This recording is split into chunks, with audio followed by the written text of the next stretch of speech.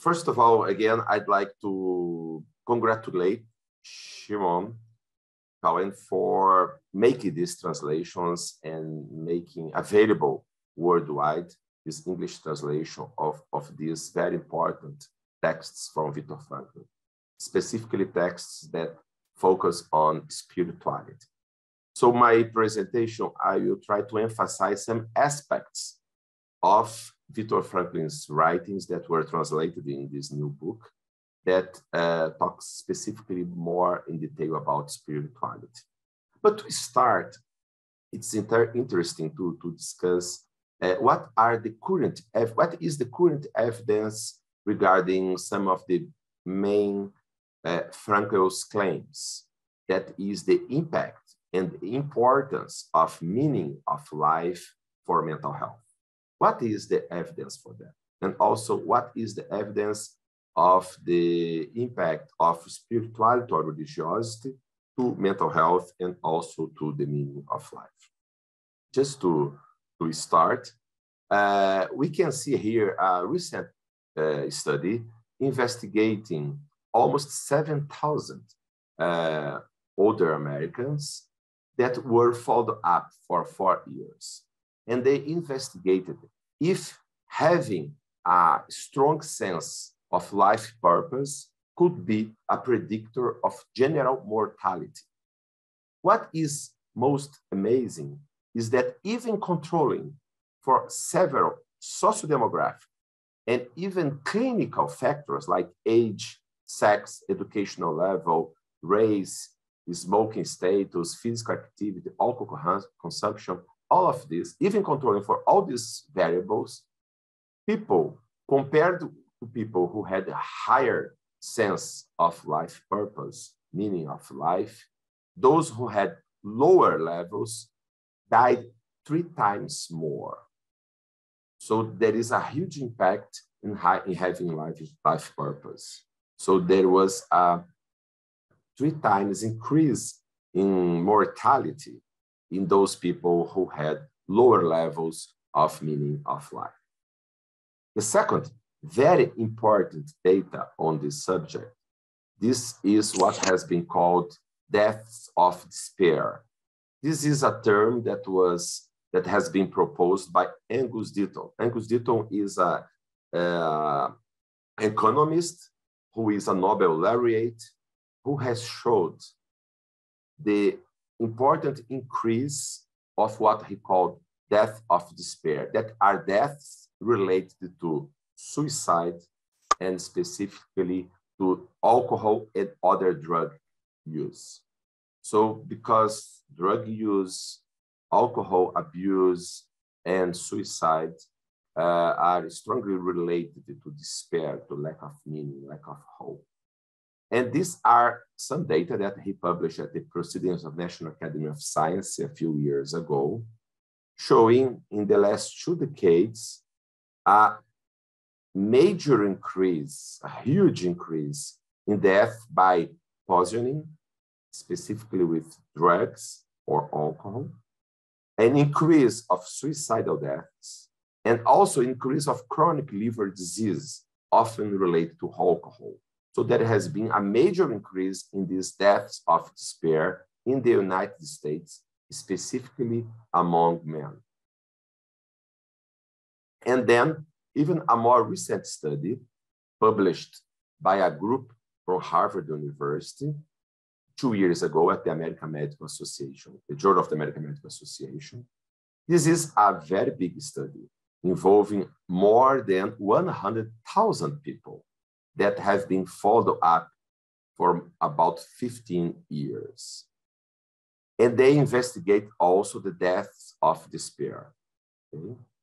This first, they found basically people who attended religious services at least once a week, they had 3 times lower levels of mortality compared to those who did not attend. So we can see here in some sense the impact of religious involvement in the a marked decrease of likelihood of death of despair. And probably one of the mediators of this is that higher levels of religious involvement is related to higher levels of meaning of life. So these are just some more recent data bringing us very high-level evidence regarding some of the key ideas of Viktor Frankl. And also regarding spirituality, the impact of spirituality that we'll discuss now regarding Viktor Frankl. This is the major findings that we have for more than 3,000 empirical studies investigating the impact of religious and spiritual involvement on health and mental health. We, as was stated at the beginning of our talk by Paul, we have just edited a book that has been published by Oxford University Press this year. It's called Spirituality and Mental Health Across Cultures.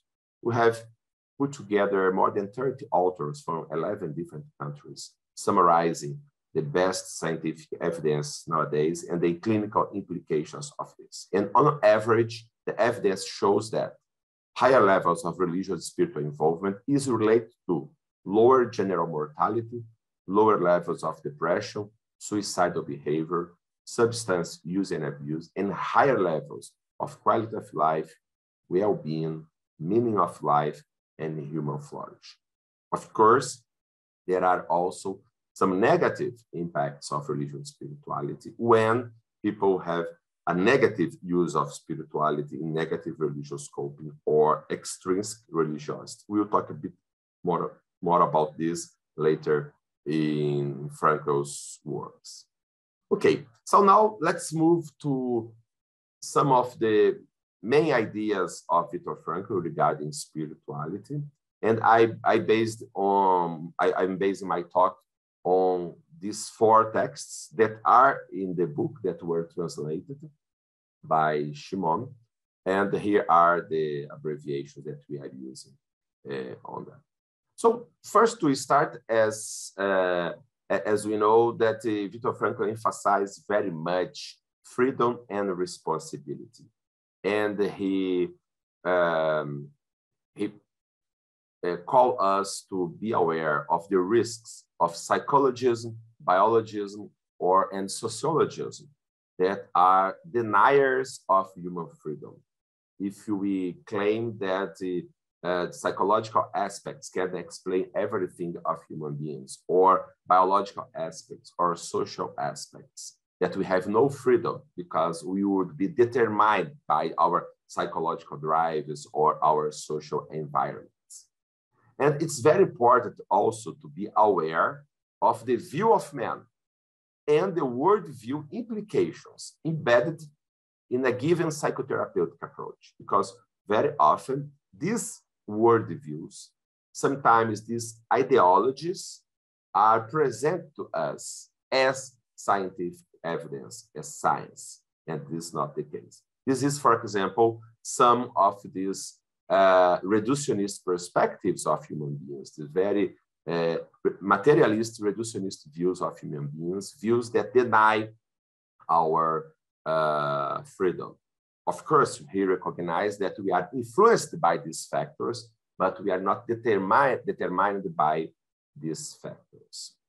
And actually, he says in the end that being responsible is the meaning of human existence. So this the core idea that we have the freedom to be above and beyond these factors, sociological, psychological, and biological factors, but we can be beyond them. We are influenced by them, but we are not determined by them. And because of this, we are free. We have freedom and we have responsibility. This is one of the core ideas of the meaning of human being. On the other side, he tells us that he proposed a dialectical twist regarding the meaning of life. We should not ask what is the meaning of life, because actually it's life itself which asks the person. In every situation, each situation, we are asked by life, what is the meaning? And in making our choices, we tell what is the meaning for us. And there is always the possibility for us to make choices. Even if we cannot change the situation, we can change our attitudes, the way we suffer, the way we cope with the challenges of life. But also it's very important, as Frankl said, we should remember about the freedom from below, freedom from this instinctual drives for the biological factors, freedom from below, but also we need to remember that we have freedom to above, freedom to go beyond this, the circumstance that we are now, and seek a greater meaning and greater goal. And one of these greater goals is exactly the self-actualization. And it's important to understand also in Frankl's perspective, the self-actualization should not also be a goal in itself. It's possible only to the extent that I lose myself, forget myself, devote myself to an ideal or person. Self-actualization, like happiness, is the byproduct of fulfillment of an ethical value, a self-transcendent value. And now, moving more directly to the religious and spiritual aspects, he calls us the homo religious. And one of the main cores of the homo religious is that the homo religious experience life not only as a task, but as a mission given by God. So this idea, and seeing or experience life as a mission given, a personal mission given by God, it has major psychotherapeutic implications because it provides a strong sense of meaning, of purpose that help us to cope with the challenges of life and also to foster self-actualization. And also, the homo religious experience the giver of this meaning also. And he also claims that it's not possible to provide a definitive, rational demonstration of God, but it's possible to get a phenomenological demonstration of God because of the metaphysical need of God. People find a need for a love that finds no satisfaction in anything which is found within this world. So this need would be fulfilled only by God. And also another very important aspect that Frankl calls us to remember this, specifically at his time when was much less frequent to talk about spirituality in medicine, spirituality in psychotherapy. It's very good to realize that the last decades, psychologists, psychiatry have accepted much more nowadays the importance of spirituality. But he says that the man is much more religious than he suspects. And it's important to understand that we are not only suppressed drives, but also we have unconscious spirituality, unconscious morality, and unconscious faith. And as we said previously, when the homo religious experience life as a God-given personal mission, it can raise the consciousness of responsibility to a degree that is eminently significant psychotherapeutically. As we have showed previously in the current robust evidence showing the impact of spirituality on mental health. This is a major factor. Just to give another example about the impact of spirituality on mental health, there is a large study with more than 80,000 people followed up for 14 years in the United States. And even after controlling for many clinical and sociodemographic variables, those people who attended the religious service at least once a week died 6 times less from suicide during this follow-up. 6 times. We probably don't have any other protective factor that is so strong as this. So it's very important how important it is. And this is also important because this is also a byproduct. Because the major goal of a truly religious person is not just to get mental health. People get involved, truly involved with religion because of this need to seek God and to try to follow the image of God. And as a byproduct, there is, for example, this impact on mental health. This is exactly what he says here in types of religious commitment. It's very similar to what with Gordon Allport, that was a psychologist in Harvard, also proposed. Gordon Allport, by the way, had strong connections with Frankl. Frankl cites quite often Allport, and Allport has proposed two major ways of religious commitment. One is extrinsic religiosity, and the other is intrinsic religiosity. The intrinsic religiosity is the way to approach religiosity to take advantage of it, to just select few aspects that are comfortable to me. And the intrinsic religiosity is when the person really tries to and strives to live deeply the religious life. As Allport said, the extrinsically motivated person lives to be served by God. On the other side, the intrinsically motivated religious person lives to serve God. It's exactly what Frankl says here. The superficially religious people, that would be the extrinsic religious person, wants only to ensure himself for the eventuality that there is a God and a beyond, calculating or weighting accounts. It's exactly different from the truly religious person that's much more preoccupied with being accountable and being responsible for fulfilling the God-given mission in life. And also regarding spirituality, Frankl says that logotherapy is open. And indeed, its hallmark is its openness to the theological dimension. It's very important. This is a hallmark of logotherapy. And the idea that we are, as Frankl said, responsible before our conscious. However, the point is conscience the end of the line of the psyche is the ultimate point, or is the penultimate authority? There is something beyond. And Frankl himself proposed that there is God. God is the source of our ethical values, of our conscience. However, of course, we cannot impose these ideas on the patient.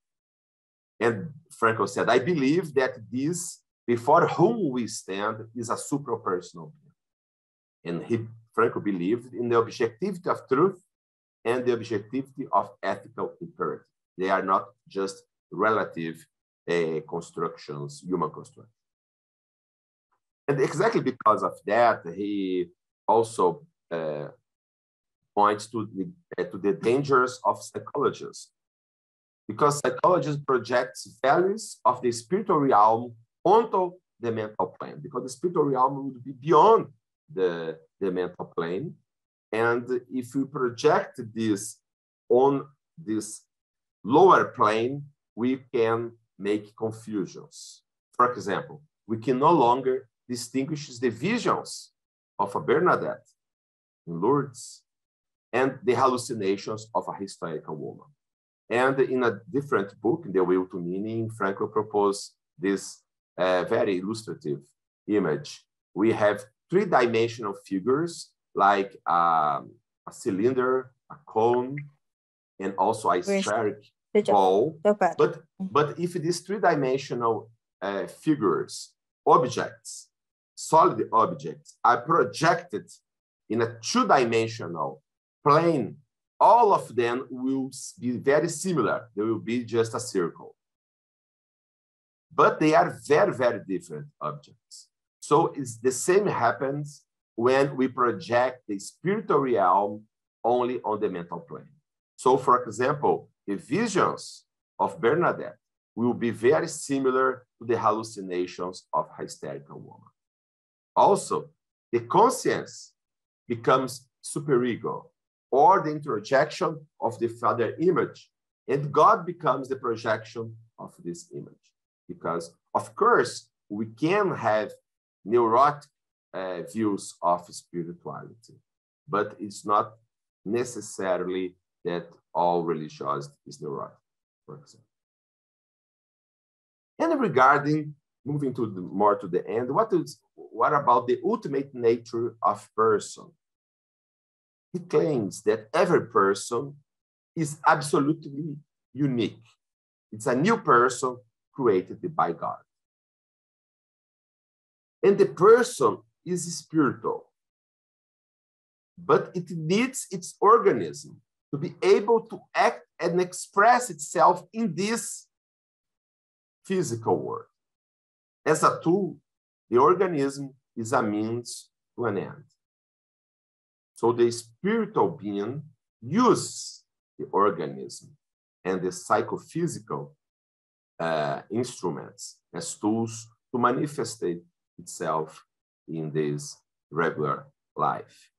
And based on this, there is the first aspect of the psychiatric credo that he calls the belief in the persistence of the spiritual person, even behind the foreground symptoms of a psychotic illness.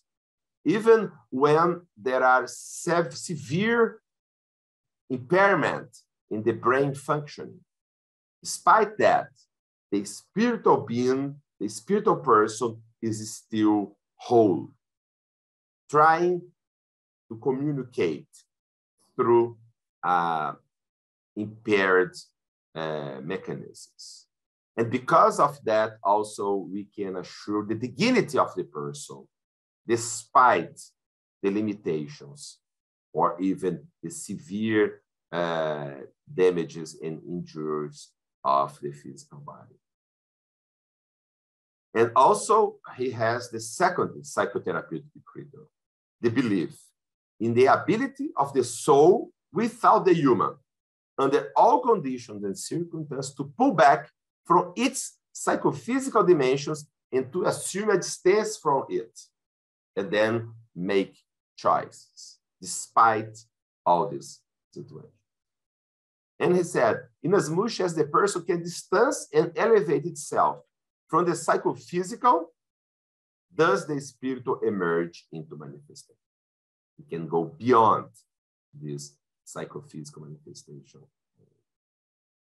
And now, regarding the ultimate nature of person, what death can tell us about this. He says that in death, the total loss of the psychophysical I, but all that remains is the self. The spiritual self remains, even after the loss of the psychophysical I. And so death awakes us to a more authentic, to a more real reality of ourselves. And only when the person is grasped as intrinsically spiritual is it lifted out of the mortality of the psychophysical. The idea that we go beyond the death of the body. Okay? By the way, this is one of my research areas, and we will publish the mid of this year by the publisher Springer a book called The Science of Afterlife, scientific discussions on this. So finally, regarding the approach, how can we approach the patient's spirituality? First, we, as therapists, we must instill the sense of freedom, responsibility of meaning. This is the core of logotherapy. We instill the sense of freedom, responsibility of meaning. And as we saw previously, according to Frankl, the spiritual aspect of human beings is that one that warrants the freedom. and then generates responsibility. However, we must keep a strict neutrality regarding what is the meaning of life of each person, or even if the person will find some spiritual meaning, some religious meaning in his or her life.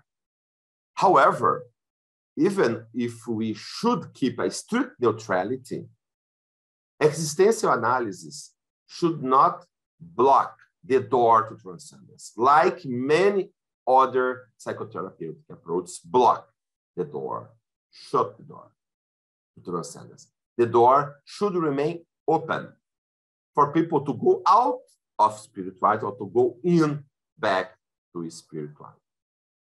Frankl also called for cooperation between the doctor and the clergyman.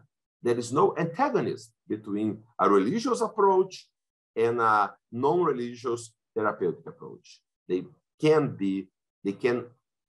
make an addition, a cooperation. And then we should explore spirituality of our patients. However, we need to be aware that the intimate religious life resists gratuitous exposure and exhibition.